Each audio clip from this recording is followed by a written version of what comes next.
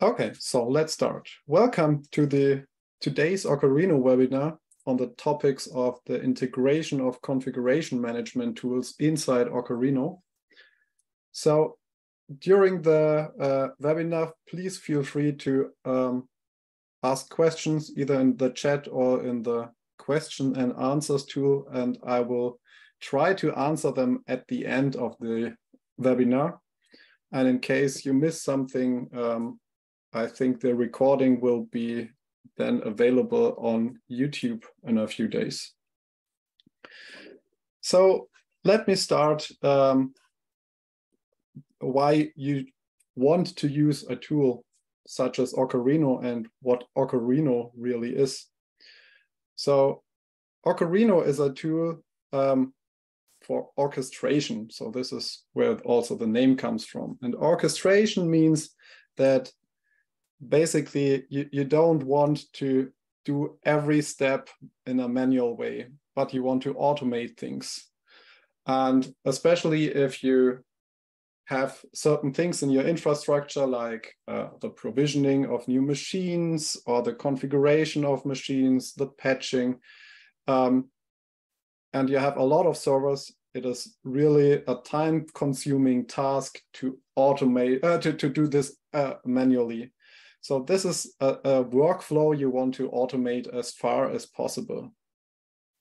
And Orcharhino is a tool which can help you exactly with those kind of tasks.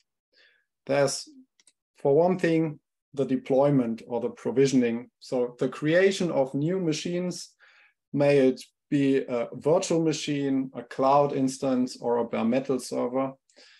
The Orcharhino can take care of that and create a new virtual machine for you, install an operating system on that so that you can use it. And if you want to install your operating system on it, you want also configure it. And this is more or less the main topic we will talk about today. So the integration of configuration management. And there we have three different candidates to integrate, which can be used even without Orcharhino, but the advantage of Orcharhino is that you can combine it with other workflows already. And there is Ansible, Puppet, and SaltStack. They have slightly different approaches on configuration management. So if you never heard of them, the idea of all those configuration management tools is to have the configuration as code with a central source of truth, which will configure certain groups, all hosts, or just specific hosts or applications. And there are differences how they do that. So the code itself has some differences in the structure and how you define things. But in the end, the goal is always to have it readable for someone who is familiar with configuration of Linux applications or operating systems. The other main difference is that the connection and how the configuration comes to the hosts. So Ansible, for example, is a tool which is based on Python and uses SSH as a connection. So basically, every time you run Ansible on a certain number of hosts, it will open SSH connections to all those hosts of your inventory, so your targets, and copy Python scripts to them and run them. Ansible is also great to talk to APIs because there are already predefined modules which can take over the whole structure of the API command so that you only have to fill in variables. Puppet, on the other side, is a client agent based system. So that means on all hosts you want to configure, you have to install a Puppet agent, which regularly checks in at the Puppet server, so a central server, which maintains all the information how machines should be configured. And every time the Puppet agent connects to the Puppet server, it will forward information what server it is, and the Puppet server will answer with a catalog of configuration which should be present on the machine, and then the agent will take care to configure everything as described in that catalog and will generate a report where it has changed something, and in all cases where no change was needed, those steps are skipped.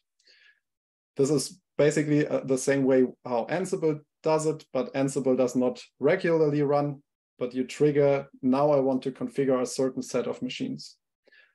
And then there's SaltStack, which is more or less a mix of both, because you can have it with an agent. So you can have the same approach or a similar approach as Puppet, so that it regularly checks with a central server how the machines should be configured, but it is also offered to use Salt via SSH, so in the same way like Ansible does.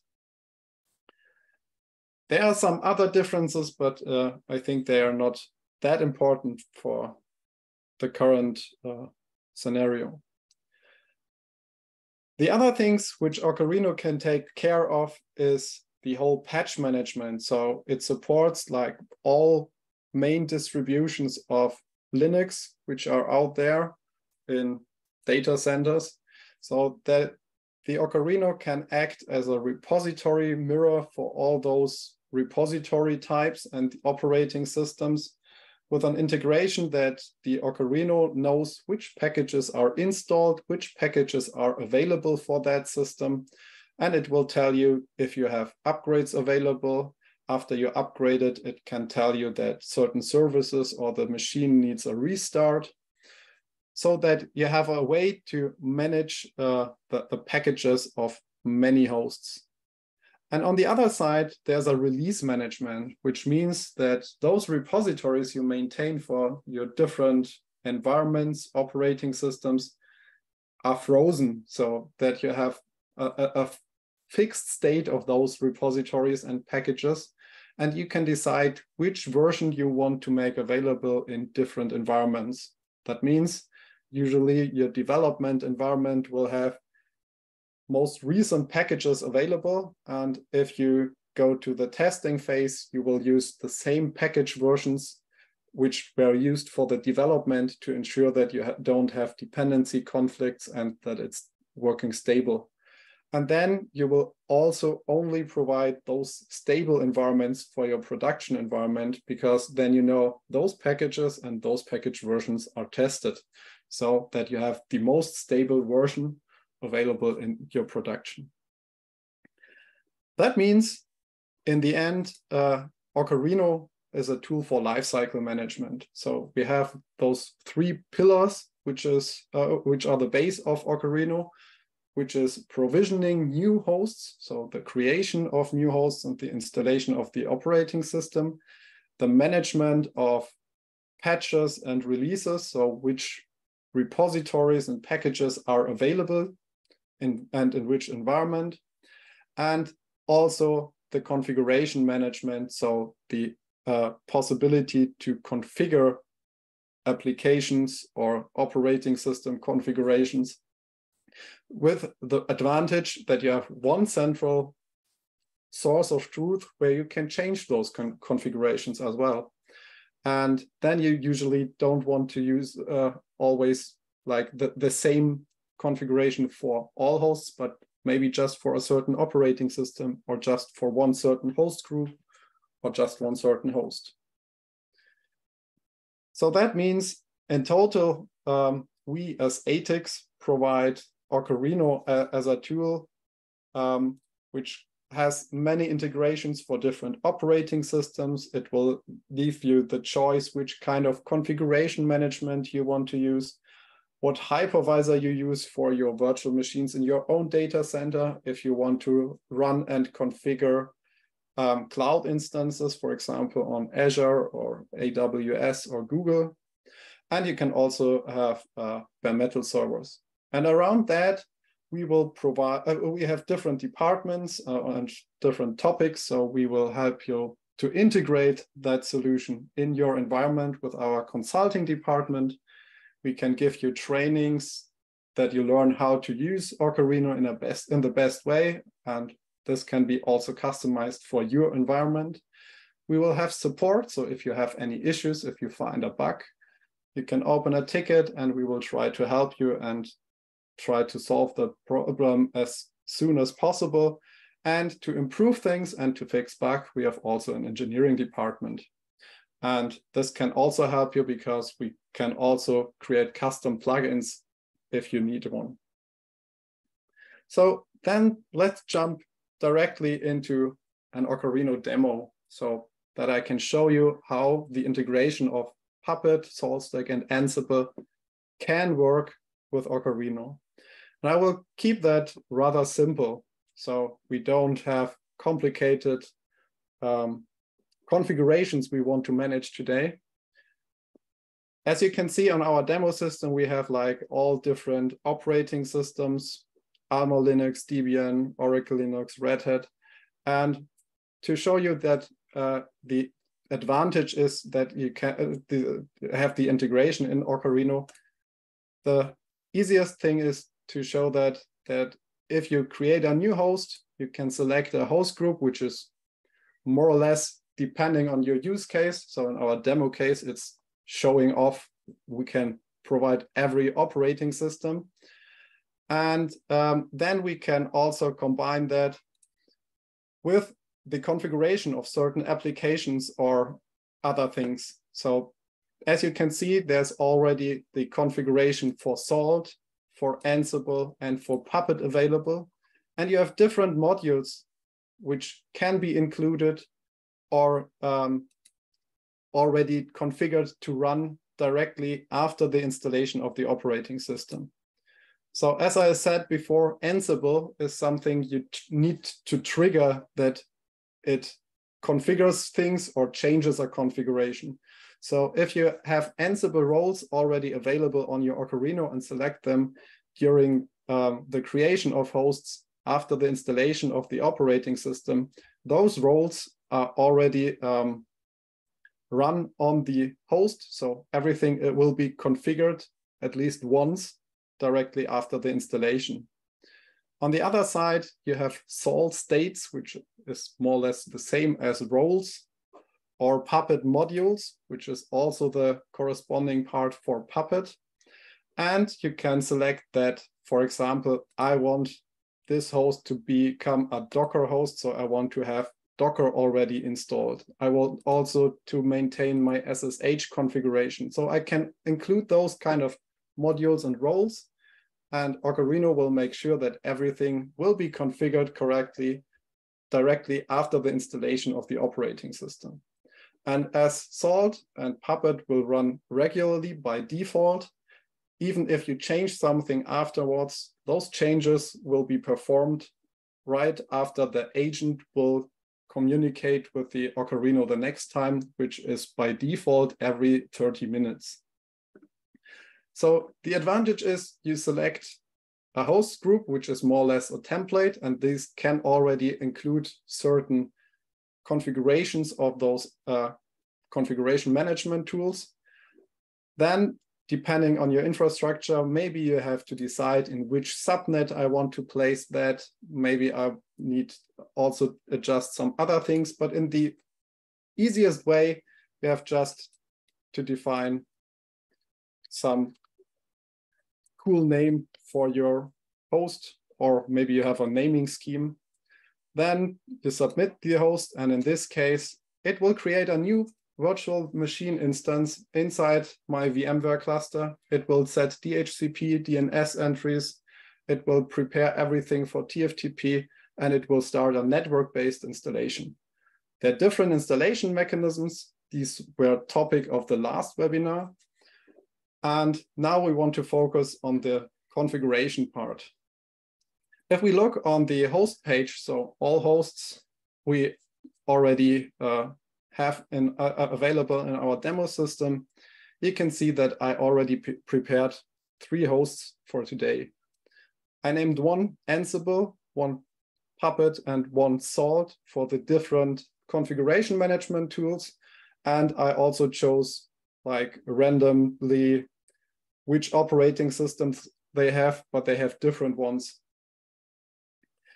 So let's start with Ansible. Here we have the webinar Ansible host, and we can already see there is the information that this host is out of sync. So depending on which configuration management tool and the configuration of your Orcharhino, it can warn you that that host hasn't communicated with Orcharhino in the last 30 minutes. So maybe the host is offline, or you have some bad configuration there. Since Ansible does not run regularly, this is expected. And as I said, I want to maintain now an easy configuration for those hosts. So we will just have a look at the one file we want to manage. In this case, it's the message of the day. So if we have a look at the message of the day file, which is basically just some information, we see that currently it says, welcome to webinar Ansible, and so on. And the thing is, I can configure that with Ansible. To show you that this will change, we will watch that file. And it will be updated every 3 seconds. And now I can schedule to run Ansible on that host from the Orcharhino. And in this case, it will just apply a certain template to that message of the day file, and it will change that. So this will now open an SSH connection to the host. And now it changed it to that cool dinosaur, which says this host is managed by Orcharhino with Ansible. And this is in German. And as you're familiar, if you're familiar with Ansible, I can also see the output of that Ansible run right here inside the Orcharhino. On the other side, if I go to that host, I will now see that the configuration is active, so it's not out of sync anymore. I can also see there are reports, so I can see if that host was configured and if changes were applied. So for example, there were changes applied by SaltStack and by Ansible for that host. And if you're familiar with any configuration management tool, you know that there are facts for hosts which describe certain parameters like the network configuration, the operating system, and those kind of information are also included in Orcharhino and are updated. But now I said the Orcharhino can be the central source of truth. So maybe we want to change something. And for Ansible, there is the scenario where I can have different roles, and I already filtered for the message of the day. And there are different variables, for example, the template and the message itself. So basically what is inside that string. And for all those variables, I can have a global default. That global default in this case is that cool template of a dinosaur. And then you can have matchers. Those matchers can override the global default and have a hierarchy. That hierarchy can be defined here. And those can be like on domain level, operating system level, host group level, or for that host itself. So let's do it for that host itself. So let's call it the FQDN for webinar ansible.demo.atix. And let's use that same template we use for CentOS 7. So we add a new matcher, which is the highest in the hierarchy. So it will always override the default and also other values which are set for operating system level or host group level. And if I now go to my host again and schedule a new Ansible run, that dinosaur will change to an Orcharhino. So let's wait a few seconds. In the meantime, there's also the question if we can manage which facts are collected for the host. Basically, all facts are collected which are available, and in orcharhino you can filter out which facts are not saved. So even if you set custom facts in your Ansible playbook or in your Puppet module, they are imported in orcharhino as long as you don't filter them out to be stored there. So now we see there's some orcharhino and the message has not changed. So then let's do the same thing with Puppet. So for Puppet, we can already see there were no changes in the last configuration run. And in this case, if we look at the reports, we can see that every 30 minutes, Puppet checks in if there is a change. And here we see there was a change already. So let's switch to that host and basically do the same thing so that it is comparable.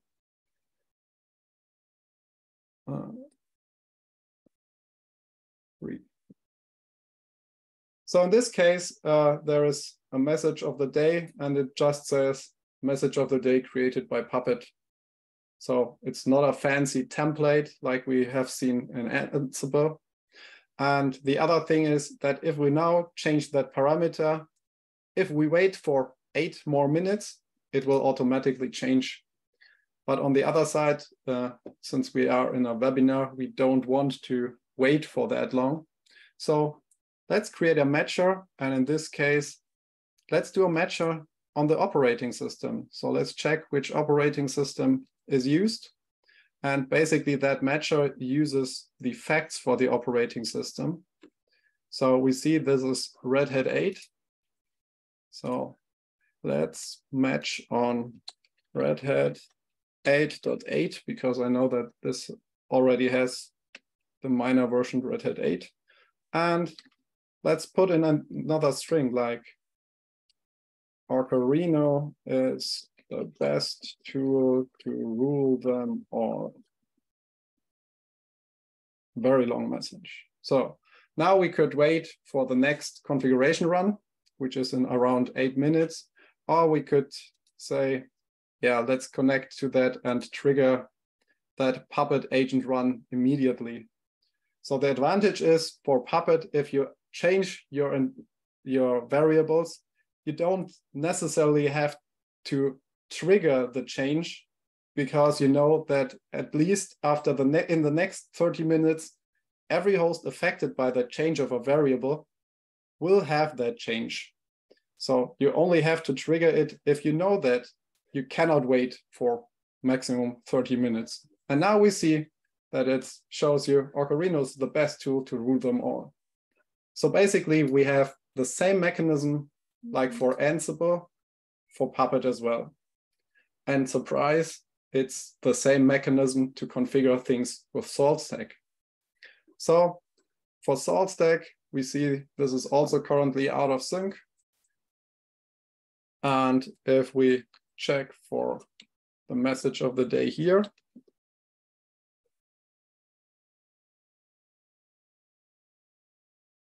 this says, welcome to hostname powered by ATIX, then some stats of the server.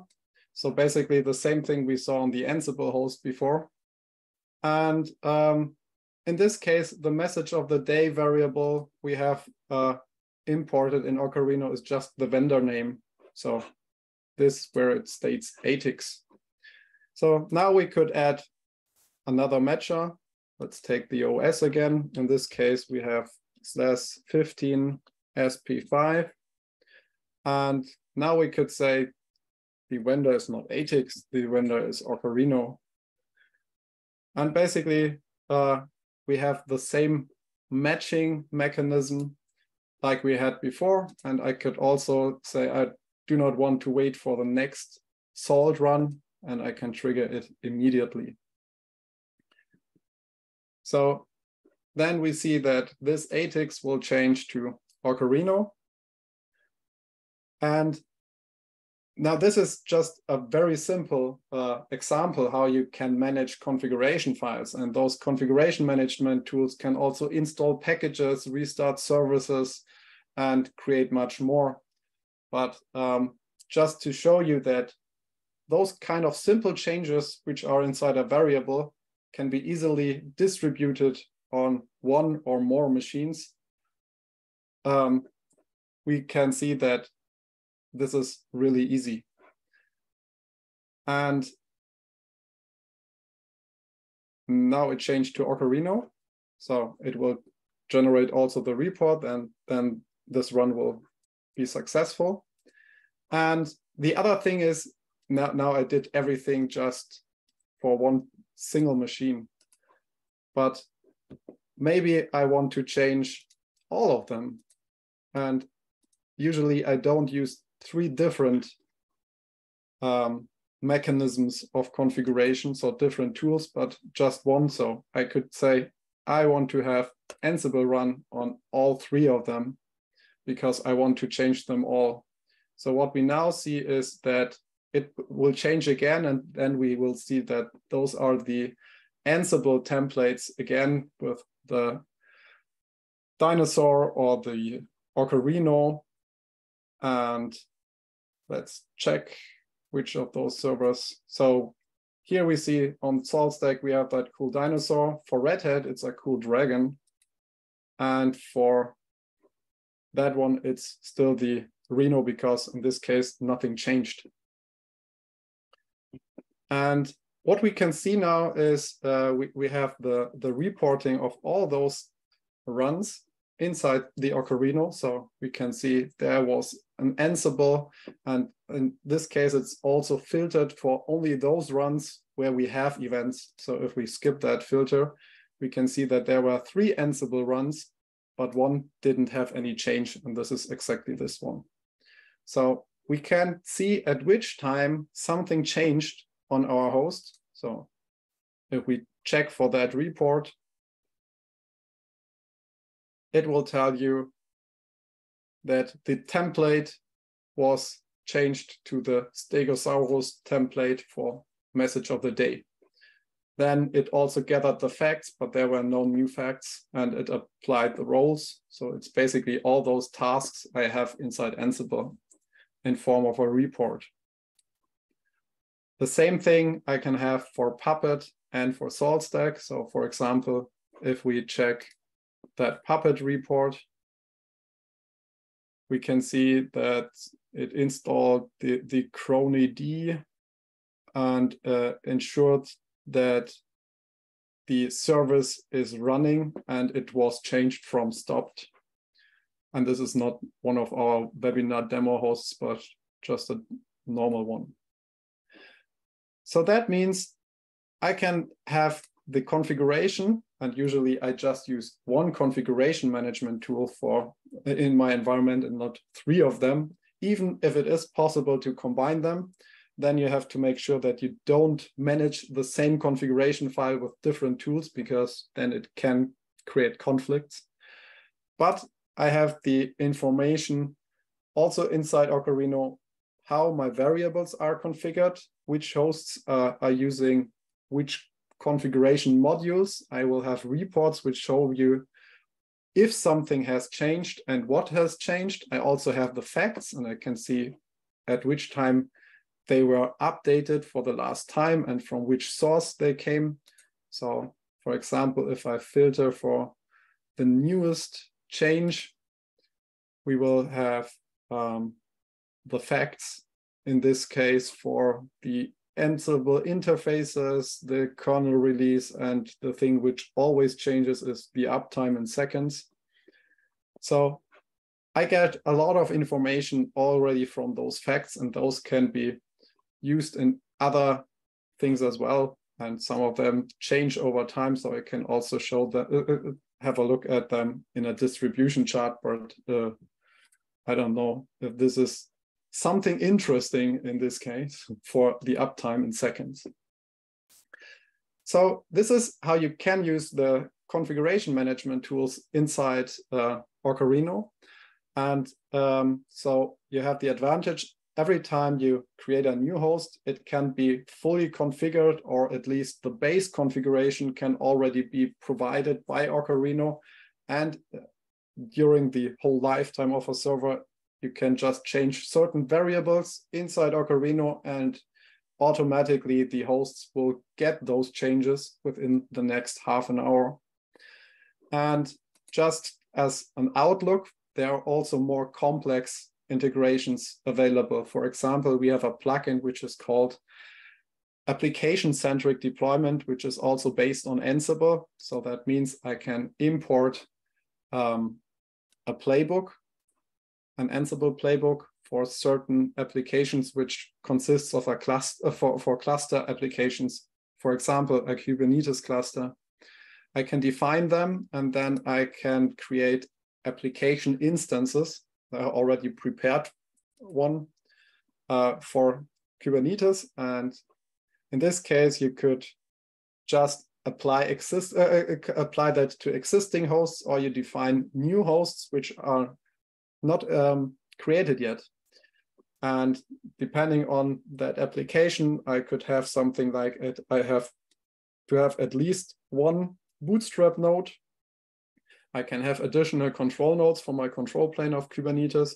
And I have some worker nodes, and maybe I already want to have a load balancer in place with an HR proxy. And in this case, I have also Ansible variables inside which I can configure, and I can match them already with some templates. And the advantage now is for that Kubernetes cluster, which is already defined, I can select, I want to deploy that application. And what Orcharhino will now do is it will create all those new hosts. So if we have a look at the host list again, those 5 hosts are newly created. And it's the same mechanism we used for the previous demo host, where we used Oracle Linux 9. So we will see new hosts popping up here in a few seconds. And after all those hosts have their installation finished of operating system and the post-installation configuration, and maybe even the first Puppet runs or the first Ansible runs, after everything has finished, a new Ansible run will be triggered with exactly that configured Ansible playbook, which in this case will set up a whole Kubernetes cluster. So it will have the bootstrap node, which will install the base of Kubernetes, and then it will add all those other hosts to build a whole Kubernetes cluster where, depending on my Ansible playbook, I can start to run my container loads on. In most cases, this is something which you usually don't do that often to deploy new Kubernetes clusters, but for development and testing environments, that might be useful. And in other cases, you might have other applications which run in a clustered mode, so that you can have something where you can already deploy them cluster-wise instead of having single nodes, configure them, and then connect them together. Then there are also some other different possibilities also for the Ansible integration, just for remote management and ad hoc commands. But in general, there are a lot of possibilities to maintain the configuration of your hosts without having to open an SSH connection directly from a shell, but you can manage everything from the web interface of Orcharhino. Or you can also use the REST API of Orcharhino to do that, for example, with a configuration management tool, because there are also Ansible modules available to do everything inside Orcharhino with Ansible again. But this is another topic. And with that, I come to the end of this webinar. So thank you for your attention, and I will stay for a few more minutes if you have any additional questions, so that I can try to answer them.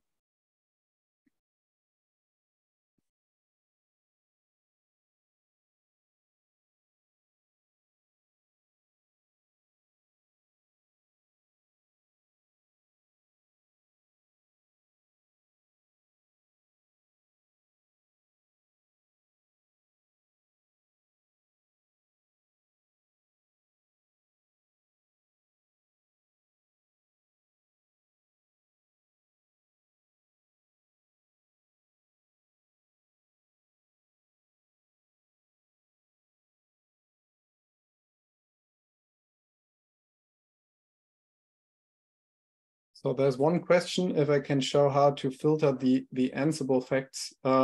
Basically, there's nothing just for Ansible, but in the orcharhino settings, there's the possibility to maintain an array which facts or patterns of facts are already ignored to be stored. And in this case, you can see that there are some facts which are mainly connected to like bridges and virtual interfaces from Docker, and facts which change in every run, which are ignored and not stored inside orcharhino. But in this case, you can add more facts you don't want to be stored there. And the other thing is that there are different things you can do with the facts. So you could also automatically manage the assigned operating system to your hosts or the domain by the information which comes from those facts. So in this case, if you deploy a machine, or you have a machine with Red Hat 8.6, and at some point you update it to Red Hat 8.8, if you do not ignore the fact, it will automatically show up that this host is now a Red Hat 8.8. Depending on the operating system, this is also with more information, because it can also include more than just the minor version and also the release of the build, so that you end up with many different operating system names inside orcharhino. This is why in our demo case, we ignore that.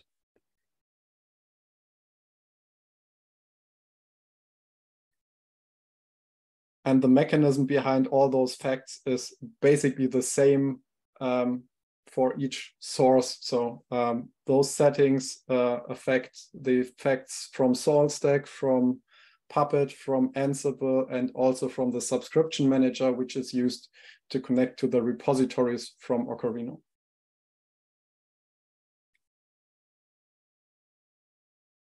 Okay, I think there are no other questions. So thank you for your participation, and I hope it helped you to get an impression how you can integrate configuration management tools in orcharhino. And then maybe you want to participate in the next webinar, which will take place in September, with a focus on patch management, release management, and I think it will also include some possibilities on live kernel patching. So thank you, and have a good day or evening, depending on where you're located.